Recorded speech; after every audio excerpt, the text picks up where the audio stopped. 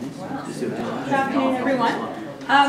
Welcome to Christine. May I begin by saying thank you very much for Christine stepping in a week ago to give this seminar when a vacancy arose.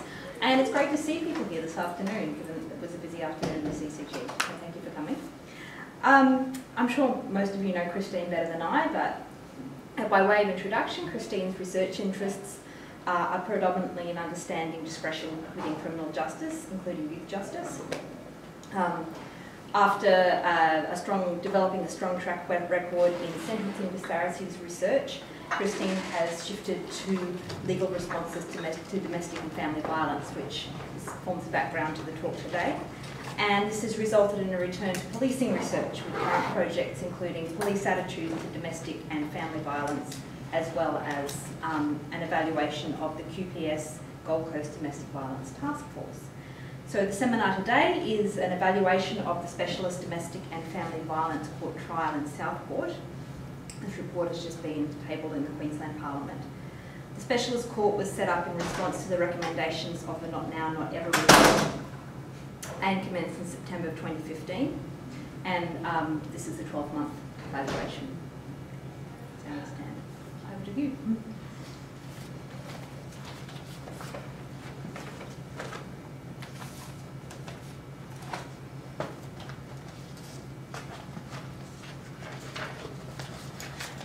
Okay, thank you for coming. And I apologise in advance for my voice. I've had the flu. I'm told it sounds really good, but it probably won't last. And also for those from CCJ, thank you for popping up since we've just finished Assessment Board. Such a fun activity that is. So I'd like to acknowledge a number of organisations and individuals who were particularly good about facilitating the data collection for this project. And that's the Department of Justice and Attorney General, Queensland Courts, Queensland Police Service, Legal Aid Queensland, the Chief Magistrate who gave us permission to come in and talk and interview two magistrates, as well as the magistrates in the two court sites that we did the research in for this evaluation. All those who participated in the research, which did include victims and perpetrators of family violence, and which has always been a very interesting experience. I'm still getting the odd phone call from perpetrators who wish to give me their account of their court process. So they're still finding my name and number somewhere. And finally, the Domestic and Family Violence Court Reform team who managed the tender process and the evaluation through the last few months. So this is what I spent my study leave last year doing. It wasn't the original plan, but the tender came out and we were lucky to get it. And essentially my 4-month study leave became 4 months of data collection and writing a report, and then rewriting the report because they had a very long feedback cycle imposed for it as well. So what I'd like to talk a bit about today is the purpose of the 12-month evaluation. Jackie's just told you a little bit about what the court is, but I'll also define that and look a bit more in depth about specialist courts and their function in this field. The structure of the evaluation, so its design, and then some key findings that have come out of this. So what happened was the Not Now, Not Ever report came out, which many of you will know was chaired by Quentin Bryce and looked at legal responses to domestic and family violence in Queensland. It was quite strikingly not positive in many respects around the ways in which our legal systems had responded to domestic and family violence. It had well over 100 recommendations in the report, and one of those recommendations were regarding how courts deal with domestic and family violence and called for a specialist court approach. This was established in Southport and was already in progress, so they'd already started it before they called for the evaluation. So the design is somewhat hampered by the fact that we've had to go into something that was already existing and in progress at the time that we were asked to evaluate it. So what they were looking for is they'd already set up a program logic, they'd already set up their outcomes, and so basically we inherited all this and it was designed when we had to look at what the evidence said about its progress against some of these outcome measures. So they had overall 17 short and medium term outcomes and then 4 long-term outcomes. So the evaluation looks at the short to medium term outcomes, so how far they've progressed on those short and medium term outcomes in 12 months. Now, 17 outcomes would be too much to read on the slide. So what I've done, and what we did for the purpose of the evaluation too, was try to cluster these into groups of what were we thought meaningful groups about what these outcomes were meant to achieve. And these outcomes really are around the management of the court process, the coordination of the court process and support. Then there were outcomes around victims and their experiences, so their knowledge and access to the system, and also that for the perpetrators. And then there were outcomes around appropriate orders, perpetrator accountability, and inconsistency amongst different kinds of legal domains in this area. On top of that, we were also asked to consider the statewide implications. So should this go forward? Is this a good model to use for domestic and family violence court processing, as well as the cost effectiveness of this model? And I'm not going to discuss the cost effectiveness today. It was not a full cost effectiveness evaluation. We didn't have the data to do that. It really told us about what the costs were between Ipswich and Southport. And Southport and the specialist model costs more, but Southport always did cost more even under the old model. So the new model or specialist model does cost more because you have specialist police prosecutors, you have more specialist players in the room, but we're hoping to argue that the outcomes they get around victims outweighs or justifies that additional cost. So what is a specialist domestic violence court? And this was actually what was asked all the time when I went out and I spoke to people. They said, how is this different than what we're doing now? So the current process in urban locations in Queensland is they have a domestic violence list today. So they take all their civil applications for protection orders being made against intimate partners or other family members, and they run them on a single day. And you'll find this in many magistrates' courts across Queensland, and at the same time they bring in some sort of legal aid in some of those locations, as well as a number of support services who are there for victims at the time. And so this is what they were running anyway. So the first question I was always asked, well, how is this different then than what we were doing before? So in one level, it's not that different, because one of the ideas around the specialist model is that you have a separate calendar or listing process for these matters. What was different in the Southport model is it also included criminal matters. So it wasn't just the civil processes, it was also the criminal processes that went through a specialist court. So for those who aren't aware, Queensland has now identified a number of offences which are aggravated, if you like, if it's undertaken in a context of domestic or family violence. So any time a perpetrator or an offender has been identified, who in a criminal matter like an assault, who's related under the definitions of this relationship in the Act, then it goes to the specialist court in Southport. So it has both a civil and a criminal aspect. The other issue here is the other definition across the world in terms of specialist court is it's dealt with by a single or dedicated group of judicial officers. And this is the first big difference between Southport and the other models, is that under the normal way in which we dealt with it, they rotated the magistrates through. There was no dedicated magistrate who dealt with it. There was no dedicated training for those magistrates. They just rotated magistrates through. And it was so-and-so's turn to do the list this week. Under the Southport model, you had two dedicated magistrates with who had received specialist training and who ran the lists and heard all the cases. The other thing that's often found in common definitions of a specialist approach to domestic violence is that it engages associated specialists, and including dedicated prosecutors and victim advocates. So although we did have the dedicated victim support services at the courthouse, what we didn't always necessarily have was the full legal representation available at the courthouses for victims and perpetrators.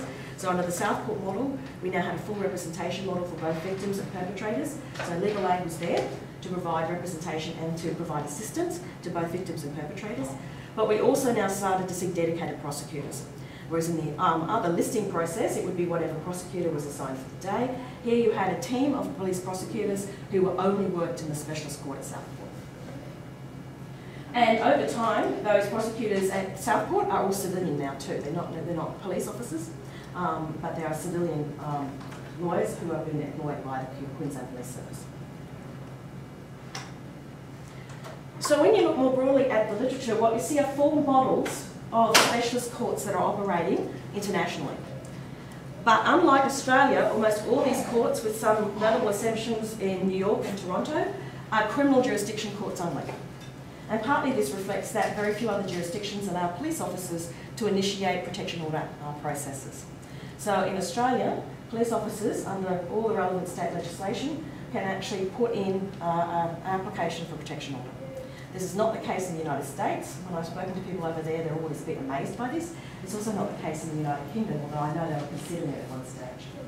So almost all these models are based on a criminal jurisdiction, not including a civil jurisdiction. So what we're doing in Australia, both in Queensland, but also in Victoria, but is trying to merge a civil kind of model into this process as well. The two notable exceptions here are Toronto and New York, where they've also included family law jurisdiction, as well as your civil protection order jurisdiction and your criminal jurisdictions. And the advantage in those places is that family law is a state-based jurisdiction. It's not in Australia. In Australia, family law is a federal-based jurisdiction, which makes merging all three of those particular jurisdictions problematic.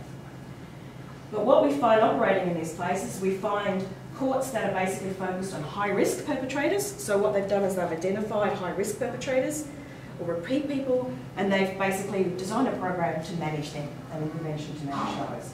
Low-risk ones would go through the normal processes. Or you get an early intervention model, which focuses on low-risk or first-time offenders through the process, and it's very much a more diversionary kind of model. And they're trying to divert them out into other kinds of programs before they get too far embedded into this, into the behaviour. Of course, this all recognises that this is the first time they've come into contact with the legal system, not necessarily the first time they've done behaviour. There's an interventionist model, which is very much a sentencing court model that we see in the drug courts. So it is very much around offender treatment and judicial monitoring of sentencing. So when the judge sentences you, you report back to the court on a regular basis about your progress on that sentence. And it very much is what we see in the drug court modelling field, field. The final model, the integrated model, is the one that was adopted in Southport. And this is one where what we're doing is focusing on building the relationships between all the relevant stakeholders who provide services and who are involved in the legal process, as well as coordinating all those processes more smoothly. And this is really what they were attempting to do at Southport, was to bring all those people together with the victim and perpetrators and provide a better service and a better way of processing and a better experience, and hopefully a better referral process out for both victims and perpetrators.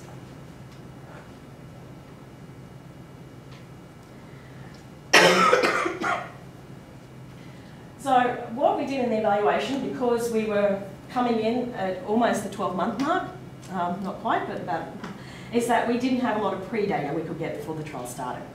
So, so a lot of it is comparison group design. So we have a comparison site as well as the intervention site of Southport. And so we were comparing very much the performance of the two sites under the two different models.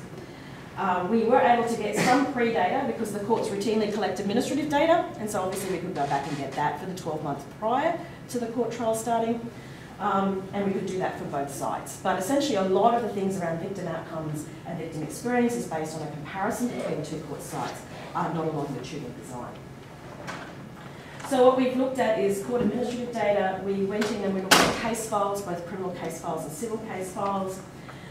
We did a survey of both perpetrators and victims, and we did more focus groups than I ever care to think about, and interviews with magistrates, domestic violence service providers, Victim Assist Queensland, police prosecutors, defence lawyers, magistrates, and then we also went more broadly across the state because we were asked to look at statewide implications, and we talked to Indigenous legal services, Indigenous domestic violence referral services, and so on. So we, over time, I did something like 25 focus groups in about 4 weeks. I spent a lot of time, going between Ipswich and Southport, and actually ended up having more fun than I thought. But and I got to know some of the people quite well, which always makes it a bit difficult when you have to write up adverse findings in the end of the report. And we also collected some financial data, which I'm not presenting today.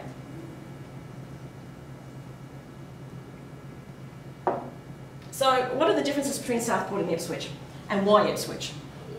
Partly Ipswich because I could actually travel to it. It was in a location that we could actually collect data from in a feasible location. When we proposed this, we did not propose a big travel budget, so it wasn't like I could fly up to Townsville and do it. But partly is that we had to collect data within a 3-month period of time, so we needed to keep travel reasonable and minimal in order to do that.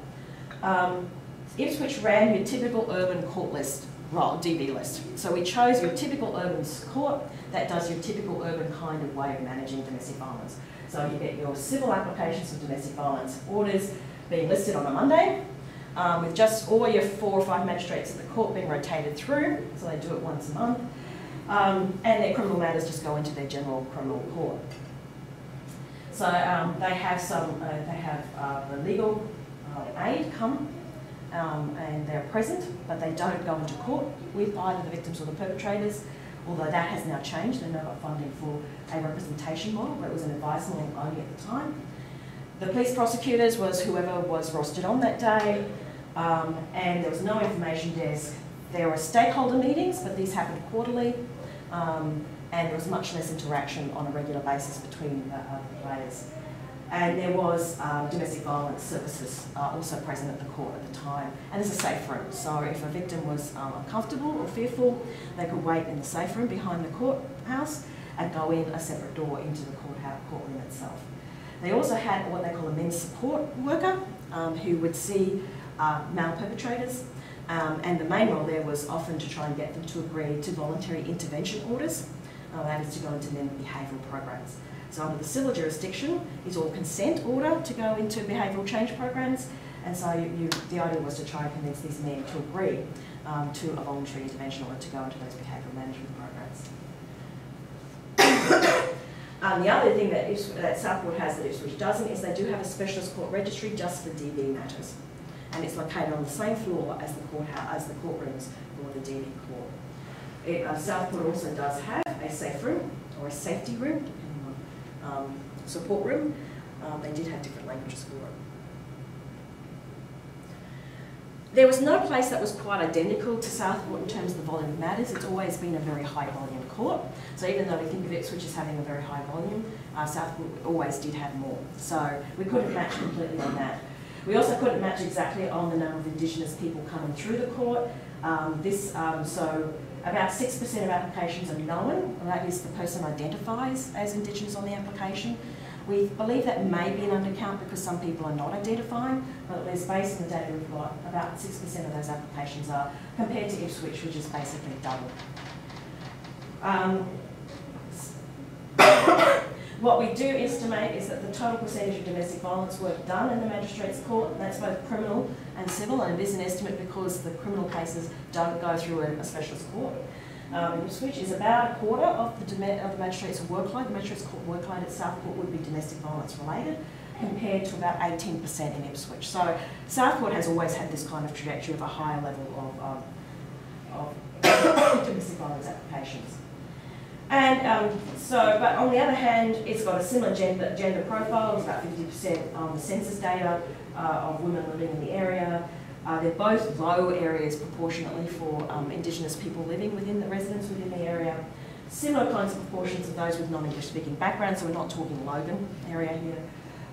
And disadvantage indexes that aren't too far apart. So on the census data, they're not too bad a match, but on the court work data, it's obviously a much higher volume. There's not too many places that would match Southport, so it was the closest match that we had that was feasible within the time limits of the project.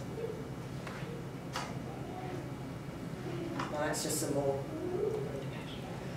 So if we're looking at the type of workload that's done in the two jurisdictions, the dark blue is before the trial started, the lighter blue is during that first 12 months of the program, and you can see that everything's increased regardless of what court you've gone into. So domestic violence applications have gone up, variations on those applications, so applying for that protection have changed in some way, breaches of domestic violence have gone up, and we have no pre-data here because there was no flag in the court data as to what was a domestic violence offence. That flag was introduced in December 2015. So when you have it, that was partway through the trial. So we can't tell whether or not that's changed. So overall, the trend in the state has been to increase, and this may well be to do with the profile of the Not Now Not Ever report, the profile that it has in terms of the police to do something about these things, and domestic violence agencies perhaps being more active in this space. However, the increases are greater in Southport. So whether that's a function of the specialist court, I don't have complete evidence to say yes one way or the other, but there is some suggestion it might well be a function of having a specialist court there that we've seen greater growth in that jurisdiction.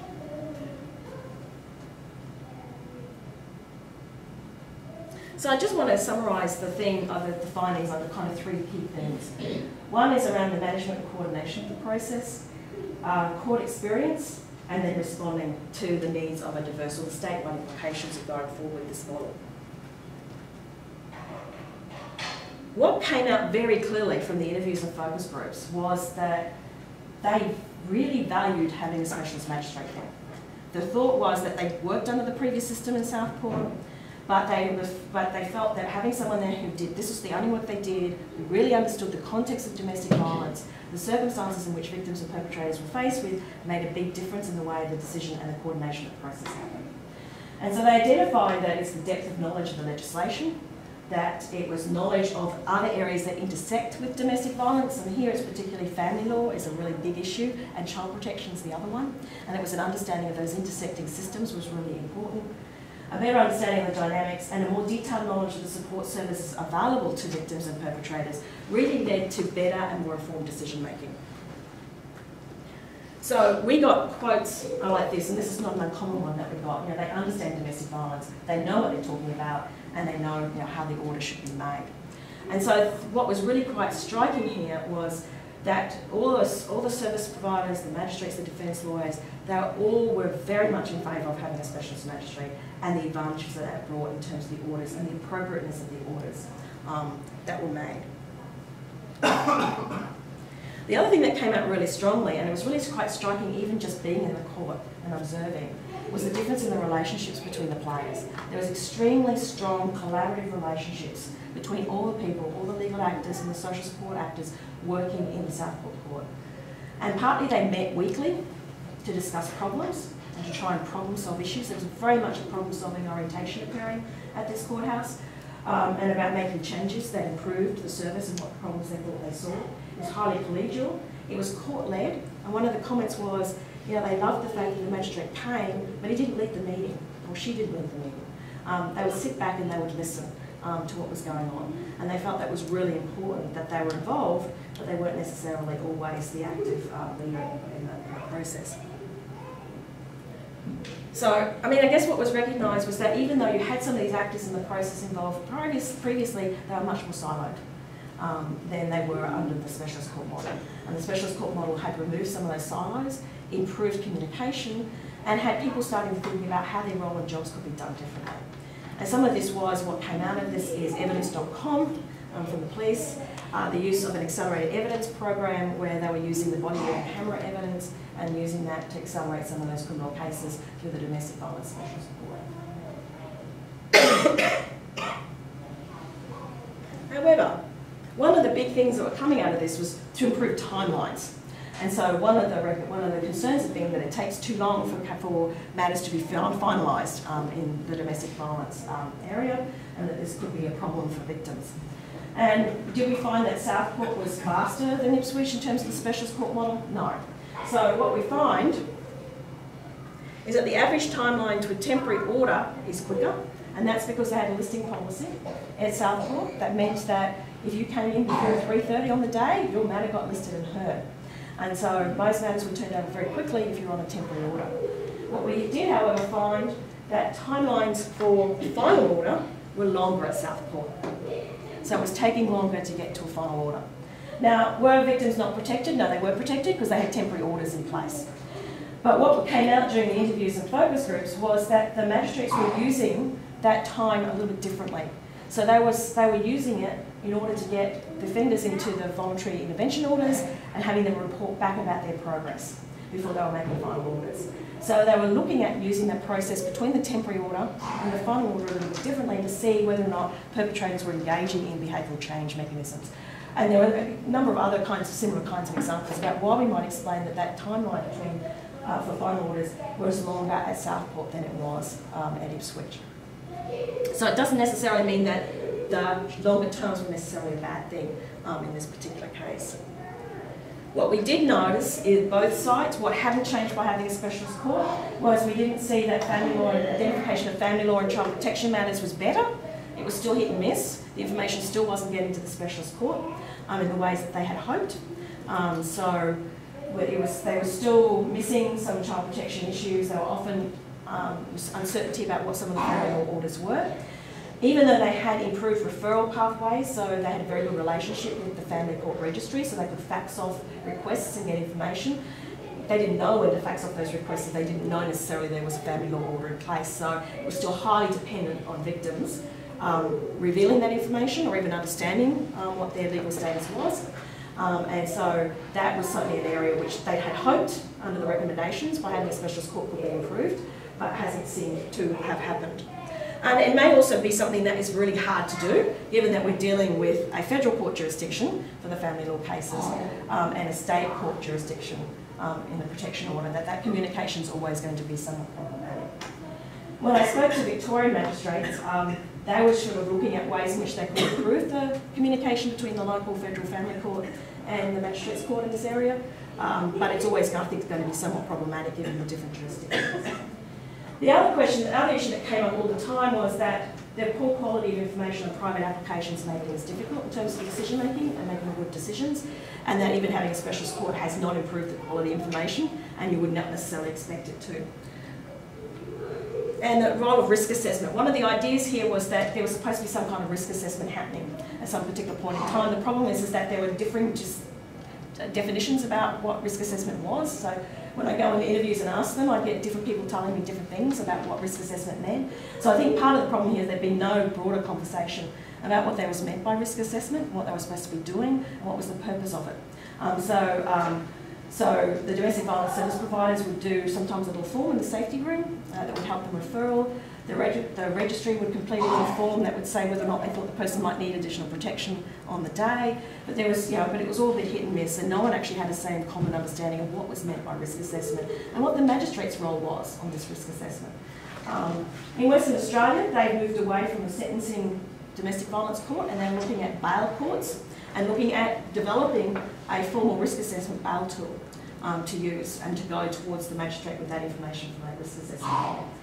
At the moment in Queensland, they're still kind of sitting about what they want to do and what a risk assessment means.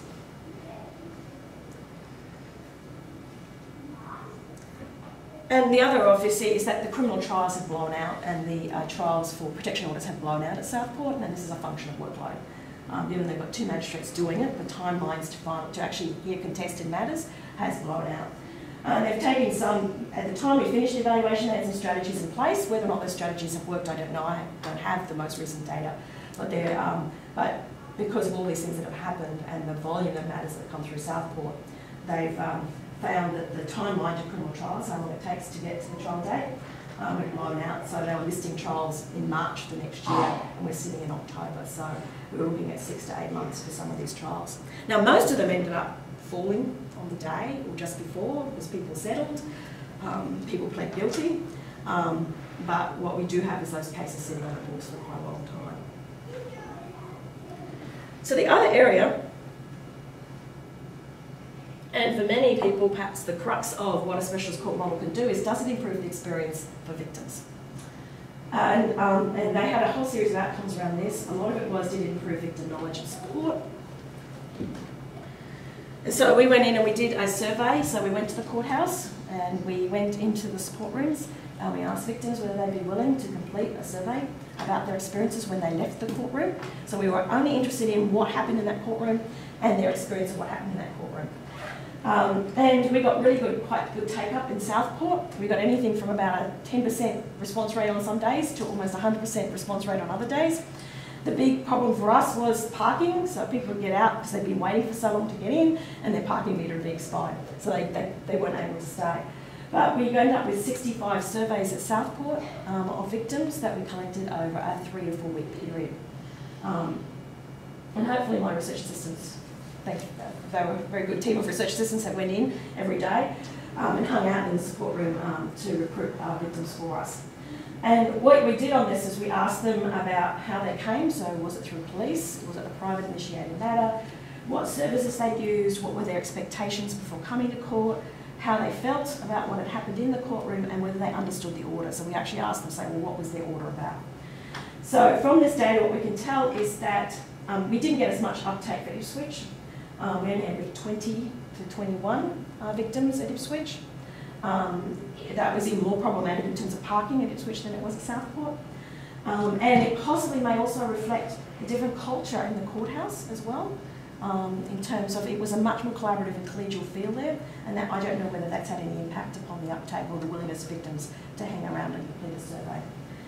But given some of the limitations of the sample size, what we do see is that regardless of where they went, most people saw a court support worker, a victim, But the big differences here are more victims saw a duty lawyer or publicly funded lawyer at the specialist court than they did in the mainstream regular way of doing things.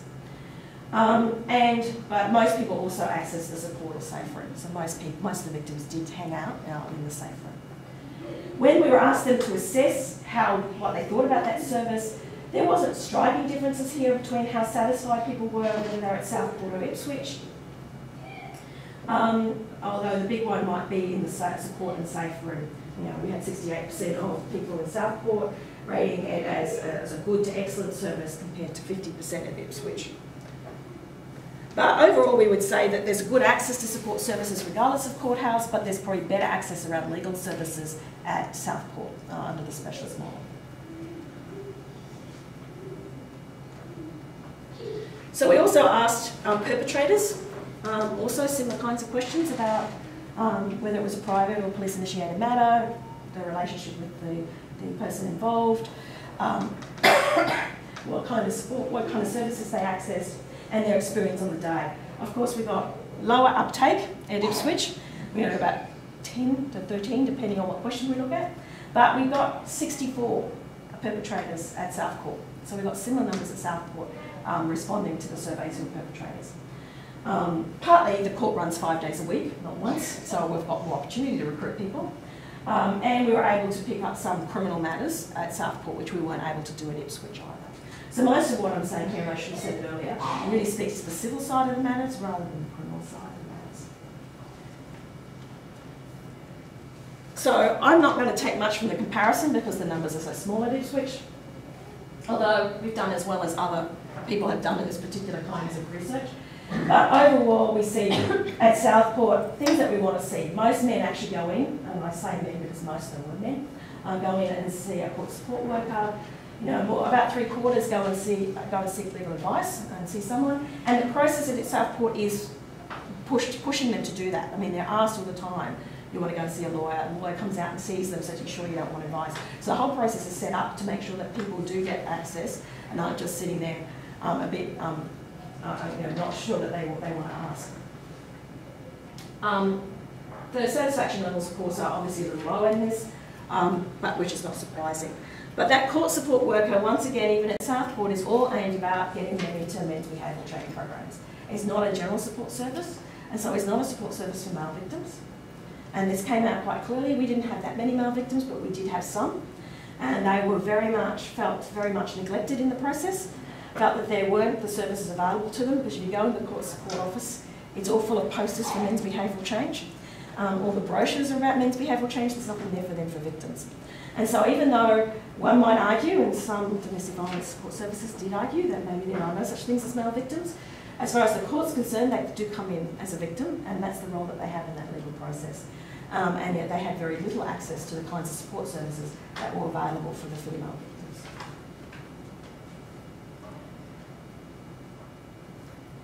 So, but the really interesting one for me was, did victims rate their experience more positively than victims who'd gone through the usual court process? So what we did was we asked a series of questions around what could be happening in here, and these are just some of the items that I put up here. This is Southport, this is Ipswich. Did they have enough time to tell what happened? Were they able to tell the magistrate about the impact of what happened? For those of you who are procedural justice scholars, some of these might seem very similar. And they really were around this kind of idea about procedural justice, whether they felt there was a procedural justice process going on, felt that their story had been taken into account, that they were believed, treated with respect, the process was fair. Overall, when we look across all these dimensions across Southport and Ipswich, bearing in mind we've only got 20-something respondents at Ipswich, I don't mean respondents in the legal sense, I mean it in terms of participating in my survey, we see that the means are higher at Southport, that overall they were more positive about their experience, felt it had been more fair, felt that they'd been more likely to be listened to, and felt that they had a greater treatment of respect. So they generally reported higher levels of perceived procedural justice at Southport under the specialist court model than they did under the general urban model of just a DV list. And in my point of view, this is possibly one of the most important findings of the evaluation, was the difference that it made to victims' experience. They also reported a much higher level of understanding of their court outcomes, so they said that they did understand it. This is all self-report. If we actually asked them some questions, maybe they didn't. But certainly, it's certainly quite clear that there was more processes in place, both for perpetrators as well as victims, to explain that order.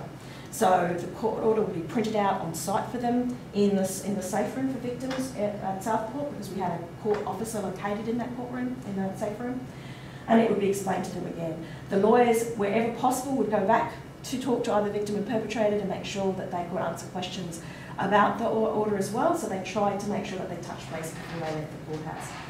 Those kinds of processes do seem to have made a difference in terms of people's perceived or self-reported understanding of what happened in the courtroom on the day. As you can see for Ipswich, it's a bit concerning that over 20% were saying they were unsure about what they actually got on the day. And this is a civil protection order. What is more interesting, and this is the question I didn't think would work, so we needed a measure of perpetrator accountability. And we had a big discussion with the domestic violence reform team about what perpetrator accountability meant. Most definitions of accountability are in the criminal justice arena, and so Robin Holder's work, for instance, works a lot through its admission of wrongfulness, it's the perpetrator's willingness to respond or change behaviour. But all of these have been developed out of the criminal jurisdiction, out of sexual assault and research on this. So we were trying to do this in what was largely a civil context, and whether or not this perpetrator accountability works or even conceptualised in the same way in a civil context, where there's no finding of guilt. And in fact, many orders are made where people consent to the order but don't make admissions. So they're not admitting that anything's gone wrong. And that's the most typical order, was to consent to the order but without any legal admissions. So what we did do in the survey for the perpetrators was to ask them whether or not, and it was a single question, they understood their behaviour was wrong. And I didn't know what we'd get. It was an attempt. I thought we wouldn't be able to use it. Surprisingly, we got more variation on it than I thought, which makes me think that people were being reasonably honest in this question. They weren't just all saying, no, I don't think it is, or socially desirably saying, yes, of course I do. So when we asked perpetrators in both Ipswich and Southport, although I wouldn't pay too much attention to that one because the numbers are so small, we actually got people willing to say, on a 5-point Likert scale, that there's some variation, and that most of them did proceed to report that they understood that their behaviour needed to change. So this is some indication that potentially the specialist court model may be prompting some perpetrators to consider what their behaviour actually was. When we asked aggrieved, so these are the victims, whether they felt that the magistrate was holding the perpetrator to account, that the behaviour was actually declared as wrong or inappropriate in the courtroom. What we found in Southport is that there was, except for this one here, is that overwhelmingly the respondents at the agrees at Southport who did the survey did say that in the courtroom the magistrate said it was wrong and it was against the law. So there was a sense of legal accountability, if you like. The one where we saw very little difference is whether or not they thought that the other person had taken responsibility for their behaviour, and that's not surprising. None of them walked out of the courtroom feeling any significantly different. So the specialist court model didn't at least look to providing victims with a better sense that the offender was taking more responsibility for their behaviour. And it's a bit hard, as I said, when you're looking at a civil model where you can consent to an order without making any admissions about your behaviour. So we believe that this is some evidence that, at least from the victim's perspective, the court is a place where legal accountability is happening in a way that hasn't happened in the more regular DV list. Some of the issues that we came up with that we think are problematic, and I can't remember what my time is, so... Probably about 5... I told people 30 minutes and I've probably been going on for an hour. Lack of attendance, regardless of whether it was a specialist court or not. There was an issue of lack of attendance, particularly around the perpetrators. If you're relying on those support systems that are available at court to be the referral pathways out, then it's problematic when they don't turn up, because then you haven't got a place of contact to refer out. Not everyone agrees with me that this is a problem, because some people say, well, part of this is victims shouldn't have to come to court and be exposed, potentially re-victimised. But there's other kinds of body work that suggests it can be very empowering to actually come to court and have a magistrate say, no, this behaviour is wrong, and to be able to be listened to and to tell your story. So there's mixed views on whether or not attendance is an issue, but what we do know is that if all the support structures and the referral pathways are placed in the courthouse, their lack of attendance is an issue because we're not capturing a certain group of people and placing them in those referral pathways. So these are the attendance statistics based on records kept by the registry. And as you can see, and this is people who did not attend. So by and large, there's not much difference over time around attendance at Southport, and about 60% of respondents don't come and to their matters. So their matters are heard, either they're adjourned or their matters are heard without them present. And even though the attendance rates are normally higher for the degrees, particularly if you're a private applicant, so you've taken out the application yourself, not the police, we're still looking around 50% do not turn up on the day. Now, sometimes it's because the police, in police matters, have said that's okay, we'll do it on your behalf. But if we're relying on that support room to be the place where we do some safety checks and give safety advice, then that's a problem. And it's not much difference between the court sites. So Southport and Ipswich have fairly similar attendance rates. So having a specialist court hasn't really made a big difference in that sense. So when I talked and I asked this question in the focus groups, and this is where the dichotomy about whether attendance was important really came out, is it particularly came out around the male respondents about them not turning up, because they did see this issue around accessing services. This was the place that they accessed services. So if they don't turn up, then there was no way we were getting hold of them. And there was no way we were talking about getting them into men's behavioural programs, because that discussion happened at the courthouse. The other issue that came up was the lack of support for non-traditional victims and perpetrators, which I've already mentioned. So if you're a female perpetrator versus a male victim, female perpetrators would be in the safe room, as well as the female victims. It was determined on gender, not on your status in the process. If you felt uncomfortable with that and your perpetrator turned up first, then you'd have to wait out in the waiting room if you were the victim in that case, the female victim in that case. So even though these aren't huge numbers, and we could have a debate about what the numbers really are, and I know there's various theories around this, at least from the point of view of courts, this is the status that people present at, and the question is what support should we be offering for people who are presenting in these non-traditional cases. And certainly, when some of the couple of male victims actually spoke to me after they'd done their surveys, there was a great deal of angst and frustration and a feeling of being treated differently and not being believed about their victim status. So, and you can see, we support both, we'll see each woman and support them, but they can't both be in the support room, so someone has to go outside, often it's who comes first. It's top heavy, and that is all about the aggrieved. And the other gap is what happens with parents and children, and so all the support services are also based primarily on intimate partner violence models. So what happens when we get these non-traditional models? It had been mentioned in a number of the focus groups and interviews that they were seeing growing parent-children matters, particularly adult children abusing their parents. And what we talk about men's behavioural change programs, but once again they're often based around intimate partner violence models rather than the family violence models. And so what we identified was need for better support, both before, during and after. And so they need to be support in terms of helping people prepare, so better preparation of applications, which meant matters may be finalised more quickly because they have better information on it, right through to some kind of follow-up contact afterwards so that the people were actually plugged into support and referral services. There are other issues around perpetrator programming, so the men's behavioural change programs. There's no consistency in terms of what's offered, so the programs at Ipswich are different in terms of length than the programs at Southport. It depends on who is the organisation that offers the model. And I know if anyone knows the research around perpetrator programming, there's a lot of research around what actually does work in this and how long these programs need to be. And currently a lot of those perpetrator programs don't meet some of those best practice standards that we're offering. There are also one-for-all kind of programs, so if you have people coming from non-English speaking backgrounds, cultural backgrounds where we deal with gender is dealt with differently than in a Western culture, then one might argue that you're dealing with different kinds of issues. It's not just the intimate partner violence issue, it's also the issue around gender stratification and the gender role of gender more generally in that cultural context. When I spoke to some magistrates working in other jurisdictions, this has become a bigger issue about what you do as they're seeing increasing numbers of perpetrators and victims from these communities coming through, is where do you send them? And it's not just the language about whether or not they have enough sufficient English to deal with these programs, but it's also the fact that these issues will present differently.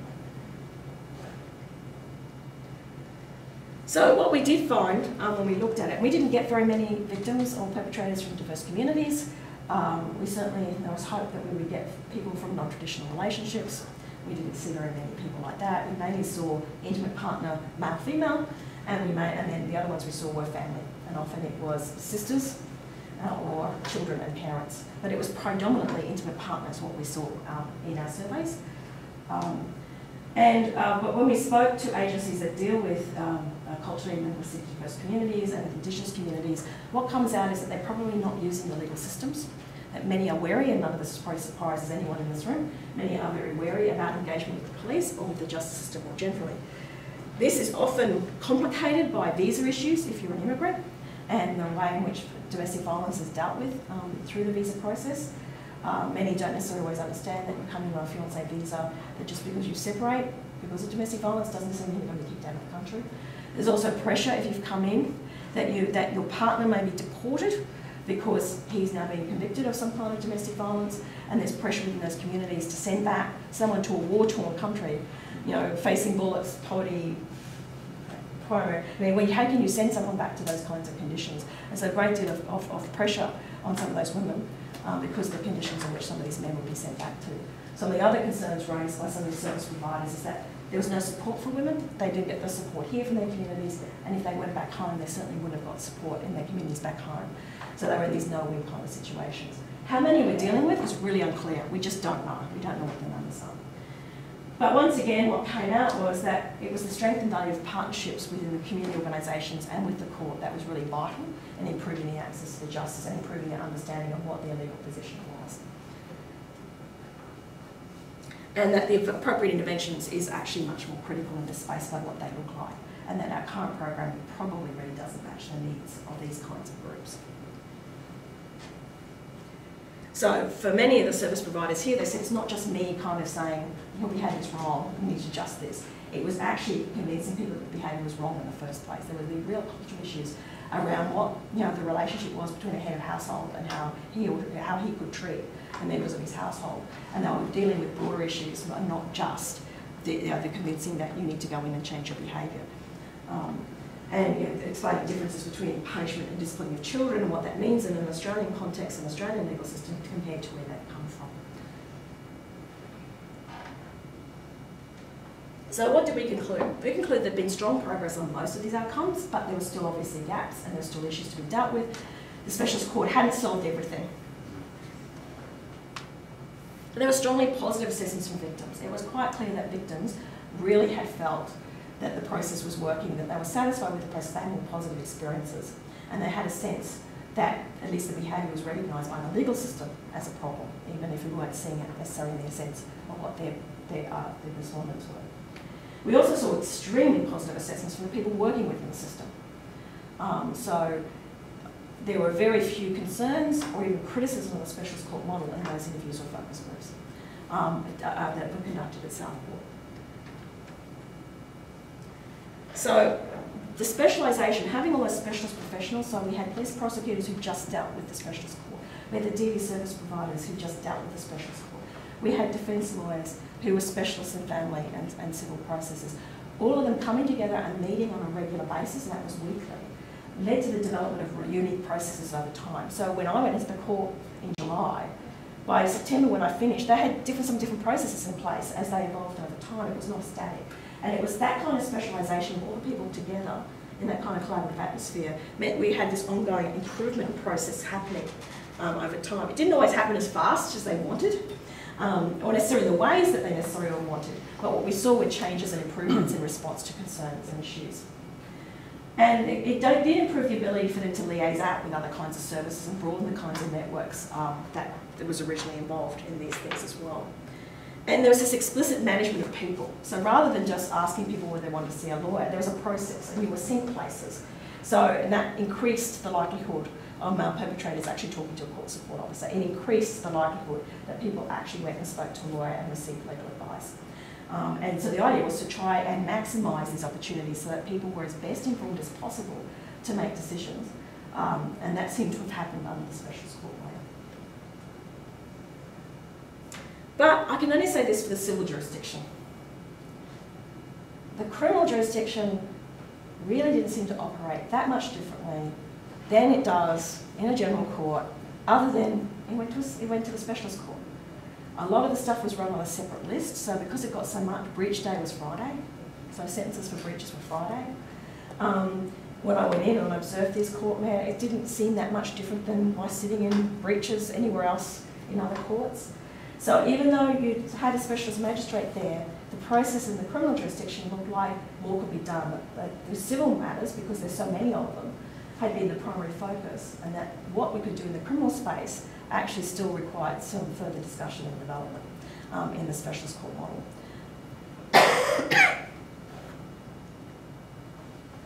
So I've come to the conclusion that there's more work that the specialist court could do in the criminal justice space, in the criminal jurisdiction, but this was not enough to say that the court itself was a failure or hadn't met these short and medium term goals, because it certainly seemed to have made very good progress in terms of the civil jurisdiction.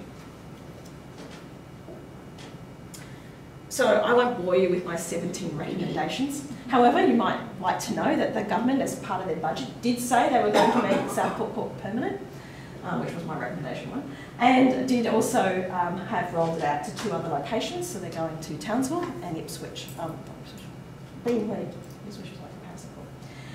And they're also going to trial circuit courts, which was something else that we endorsed from the Not Now, Not Ever report as well. But we also made a number of recommendations around victim support and about adapting to local conditions, that you just can't take the model in Southport and dump it in Beenleigh. You've got to consider the local conditions in Beenleigh, which are quite different. As you can imagine, there's a lot of refugee communities and resettlement going on around that area.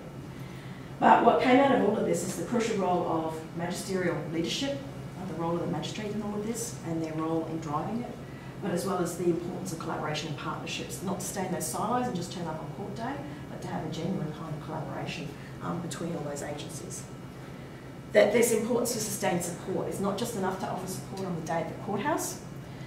It really needs to be people properly prepared, and then I'm not saying that the court has to follow people for 2 years afterwards, but for some kind of level of touching base after the process to ensure that people did understand the court orders and what needed to happen. What we were finding that a number of the breaches, and this was mentioned in a number of my interviews and focus groups, that often the breaches, and I won't use the term technical because I upset a magistrate by using the term technical breaches because they're all important. But some of them were allowed to contact to arrange childcare, switching off by texting, and so he would text, what about such and such time? She wouldn't respond within 30 seconds or whatever people would expect to be responded by.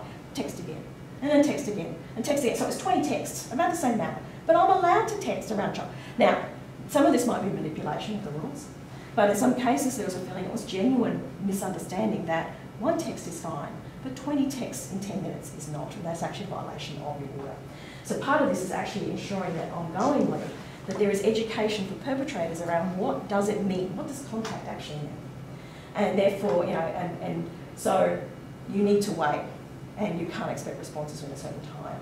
You can make contact, and if she doesn't get back to you, I'm sorry, but you then need to go to someone else who then makes the contact, this sort of stuff. So they are now looking at ways in which we can provide better information to perpetrators around what some of those conditions mean and what really will be a violation and what's not. And part of it might be, maybe some of these are not genuine cases, but the idea is when you start providing this education, then you lose that excuse that I didn't understand. Well, actually, no, we told you. And so moving forward, the idea is that we need some kind of level of sustained support around that understanding of what the orders mean. What came out really strongly, however, was specialisation became a really important way for the stakeholders to manage what were really complex situations and circumstances in people's lives. And the fact that it wasn't just one organisation that could do this, it actually was an intersection of multiple organisations and multiple facets of law involved in this. And so specialisation became a really useful way for being able to manage some of this complexity and ensuring that processes ran more smoothly than when we just put them into a general jurisdiction. I'll leave it there. Thank you. I should also acknowledge that I wasn't the only person on the project. My colleagues were Robin Holder, Samantha Jeffries and Chris Fleming, who did the cost effectiveness analysis with the business school. And I had a whole team of RAs who went into the courthouse and did those surveys for me and coded case files. And without them, that would not have happened. So I'm very grateful to their time. Right, thank you. With the civil orders, do they have the non-attendance? Are they kind of obliged to attend, or is it just recommended? A very good question. If you're talking from the point of view of the applicant should attend, but in most cases the applicant's a police officer. Oh, right. Okay. And so the police prosecutor essentially takes that role and attends on behalf of the police. And many times they may, this is really where it got unclear, and I was never could disentangle or exactly what the police were necessarily telling victims around their attendance in those matters. But most of our applications are police-initiated applications, so they appear as the applicant. So the person who's the respondent in the matter, the perpetrator, receives a letter that tells them they should attend court. But a lot of the time, well, as you saw, they don't. Yeah. And so there's strategies, the magistrates will often adjourn, try again, or orders can be made in their absence if the magistrate decides then and there, or after already been adjourned once, they can make an order in their absence. So would that be contempt of court if you have an order to appear and just don't appear? It's a civil, and they don't tend to. Yeah, you don't have to because it's a civil matter. It's not a criminal matter. So even though the letter basically says you should attend, I don't think because it's a civil matter. I think you basically lose your right to defend yourself. Is essentially what you lose rather than being mandated. It's different than in a criminal case. But even then, people don't turn up for their criminal matters. No, but you can't issue a bench warrant. You know, I mean, that's the big No, you can't issue a bench warrant in a civil matter. So it is complicated because we're using the civil law to address a particular behaviour, and the civil law has been the primary mechanism in Australia for dealing with domestic violence, and it's overwhelmed using a criminal response for this behaviour. It's only more recently that we've got more concerned about doing a criminal response and charging people who have assaulted rather than just choosing to take out protection orders. It's quite different in other jurisdictions and internationally, where they have taken a more criminal response because there isn't that police-initiated option for a protection order. And I think that might be one of the differences in Australia is because police have been able to initiate protection orders in the civil space. I wonder if there's an issue with that though, because a lot of those civil cases where the police take out the applications is actually being an offence has been committed, but the police will take the easier way and do a civil rather than actually treating it as a criminal. In the past, an assault. So I don't know if the latest legislation changes. In the past, I think there's been some misunderstanding about whether or not they could do both and whether they had to make a choice. And so some anecdotal evidence I've heard is that police officers thought they had to do either or. And the victim was often uncooperative. So the question is do I want to proceed ahead with a criminal matter where I've got an uncooperative victim? What's happening increasingly, particularly down at the Gold Coast, is they're saying no, what we need to do is go into it. If it's a crime, we investigate it the same way we investigate any other crime.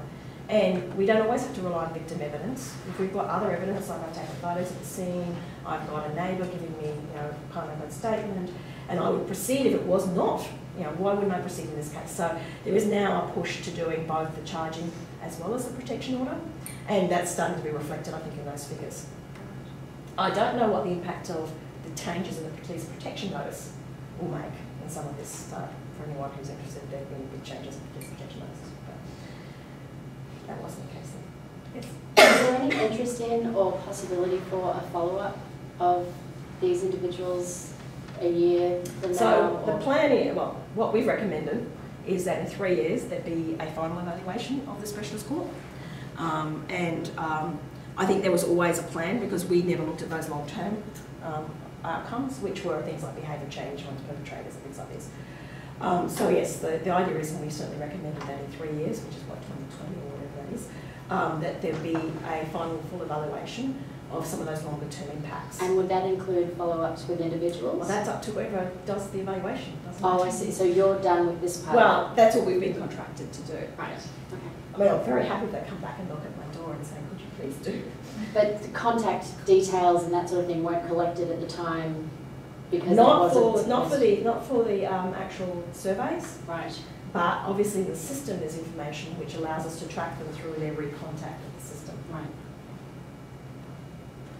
So you can see how many times they've returned when they've breached a law and that kind of stuff. Can I just ask a couple of questions? I imagine because it was essentially a process evaluation, Essentially. there doesn't seem to be, you didn't ask any questions about feelings of safety. Is that, so when you've asked your victims questions, there seem to be procedural justice questions. We did ask whether they felt safe at the court, because we were concerned about the court processes and that sort of stuff. So there is a question in the survey asking whether they felt safe on the day at court. I don't remember off the top of my head what we found, what the answers were. I suspect, because I don't remember, it was probably that they all felt basically safe. So we have some safety questions around their experience at the court on the day. But one of the longer term goals of the court process is whether or not victims are safer. The problem with some of those longer term outcomes is how do you measure them? And can we expect a court process to legitimately change behaviour in perpetrators? And whether those are outcomes which are achievable through a court process. So they want some kind of perpetrator accountability outcome. The question is for a court, what should that look like? So, and whether behavioural change is the right indicator. I think it's been quite good the way it's been framed so narrowly around what's promising. Yeah.